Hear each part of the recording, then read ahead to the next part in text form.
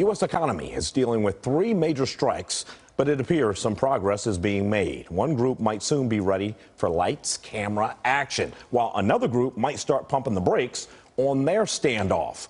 More than 75,000 Kaiser Permanente employees are back on the picket line in California, Colorado, Oregon, and Washington state. The union coalition is demanding better pay and benefits as well as better staffing.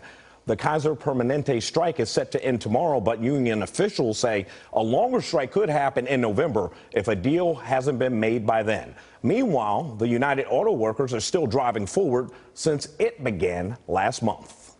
I think we're at a point where it's a lose-lose. Now it's just a matter of how much does everybody want to lose.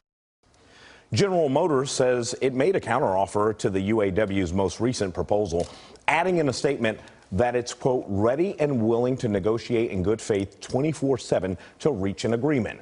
And SAG-AFTRA still on the picket lines. In a joint statement with the Alliance of Motion Picture and Television Producers Wednesday, the union announced that talks will restart today.